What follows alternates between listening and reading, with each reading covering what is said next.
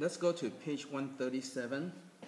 Okay, for number 1, the periods of cosine, secant, and tangent. So for cosine, the period is equal to 2 pi, and secant, the period is equal to 2 pi, and for tangent, period is equal to pi.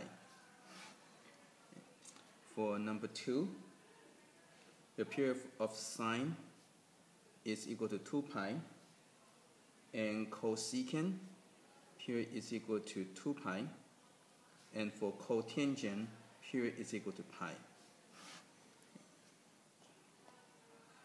Okay, number 3, how far does the graph of each following function deviate from the x-axis?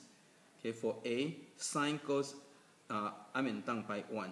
Okay, so it deviates from the x-axis by 1. For B, cotangent goes to infinity. Okay, for C, secant again goes to infinity. Okay, number 4, A, cosine again deviation is 1. It goes up and down by 1. Okay, for tangent, it goes to infinity, and for C, cosecant again it goes to infinity. Okay, number 5.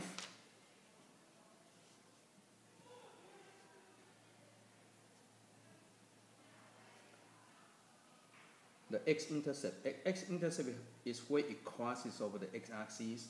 So for number 5, for the cosine, so if you look over here, so for the cosine between 2 pi and negative pi, it crosses over at here, here, here, and here. So 4 spots. So it'd be negative 3 pi over 2, negative pi over 2, pi over 2, 3 pi over 2. Okay, so the intercept would be negative 3 pi over 2, negative pi over 2, pi over 2, and 3 pi over 2. Okay, for the intercepts. And for number 6, for the sine, if you look at the sine function over here, so where it crosses over would be negative 2 pi, negative pi, 0, pi, and 2 pi. Okay. So it would be negative 2 pi, 0, pi, and 2 pi.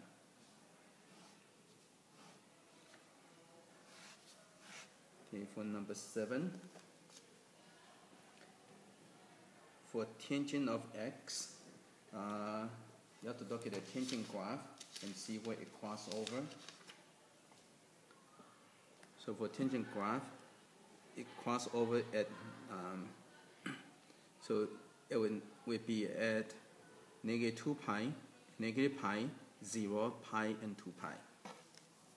As for tangent x would be negative 2 pi, negative pi, 0, pi, and 2 pi. Okay, for number 8, cotangent. So look at the cotangent x over here. So it will cross over at the negative 3 pi over 2 and negative pi over 2. So you have to be careful where this, so pi is over here. So this negative pi over 2, negative 3 pi over 2. Okay. So for cotangent, the intercept would be negative 3 pi over 2, negative pi over 2, pi over 2, and 3 pi over 2. Okay. Okay, for number 9, okay, secant of x. So look at the secant graph over here. So this one, it doesn't touch anything at all. So there's no intercept.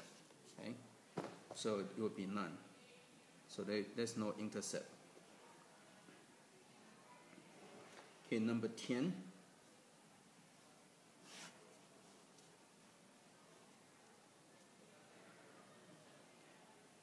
Cosecant of x. So again, if you look at the cosecant graph, it doesn't cross the x-intercept, so it would be none. Okay.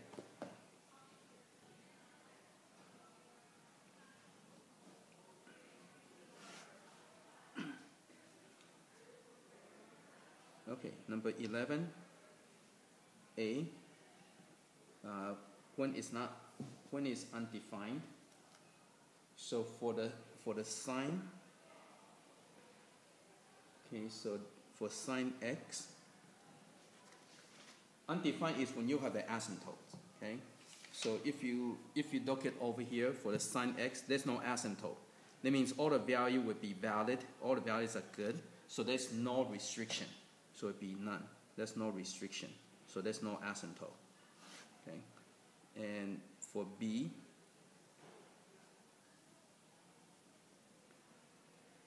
cotangent of x.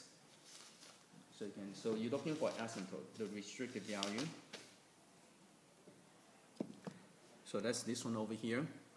So the asymptote would be negative 2 pi, negative pi, 0, pi, and 2 pi.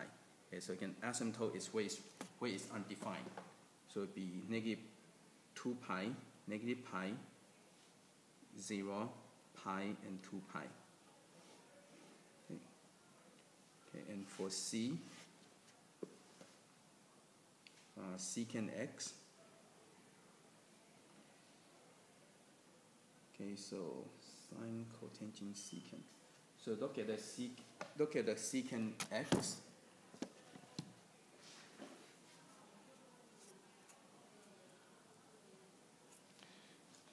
So look over here. So again, the undefined is where the asymptote is. So it would be over here. Over here, so negative 3 pi over 2, negative pi over 2, positive pi over 2, positive 3 pi over 2. Okay.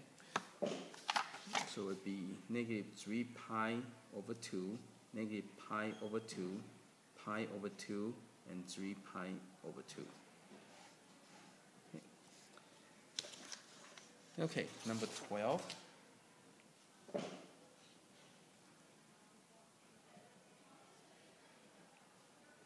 Okay, for A,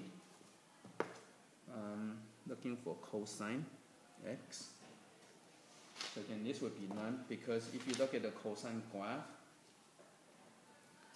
so there's no asymptote, so there's no restriction. Okay, so every point is defined, so it would be none. Okay, for B, tangent of x. So if you look at tangent graph, okay, so asymptote would be negative pi over 2, negative 3 pi over 2, positive pi over 2, and positive 3 pi over 2.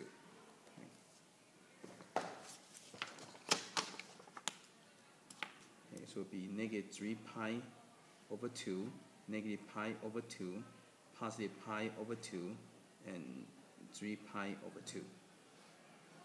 Okay. And for C, the 12C is cosecant x. Okay, so look at the cosecant x. I can look for asymptotes. So it would be negative 2 pi, negative pi, 0, pi, and 2 pi. Okay. It would be negative 2 pi, negative pi, 0, pi, and 2 pi. Okay. Okay, so now to do the graphing, so to graph the sine x, so again, your graph should look like this, okay? And you have to watch your boundary. Okay, it's going to go from negative 2 pi to positive 2 pi, so it would be this much. Okay, so it should be 2 cycles. Okay, so there would be number 15. Okay, for number 16, cosine. If you do the cosine graph, okay, and you have to watch the boundary, it goes from negative 2 pi to positive 2 pi. So it's going to go from negative 2 pi to positive 2 pi. Okay, so you get, so this is how much you get. So that would be a graph. Okay. Okay, number 17, the tangent graph. Okay, so here's your tangent graph, and your boundary is going to be from 0 to 2 pi. So you're going to go from 0 to 2 pi. Okay, so that's how much you will see. Okay, so that's from 0 to 2 pi. Okay, so this is number 17. For number 18, you're doing the cotangent.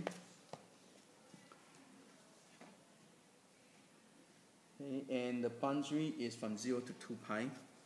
So it'd be from 0 to 2 pi. Okay, let's do this. So from 0 to 2 pi. Okay, so that would be the answer for number 18. Cotangent x from 0 to 2 pi. Okay, then you have the cosecant. Okay, so here's your cosecant, and it's from negative pi to positive pi. So it'll be from negative pi to positive pi. Okay, so that's what the graph looks like for number 19. For number 20 is a secant. Okay, so here's your secant graph, and you want to go from negative pi to positive pi. Okay, and so that would be your graph.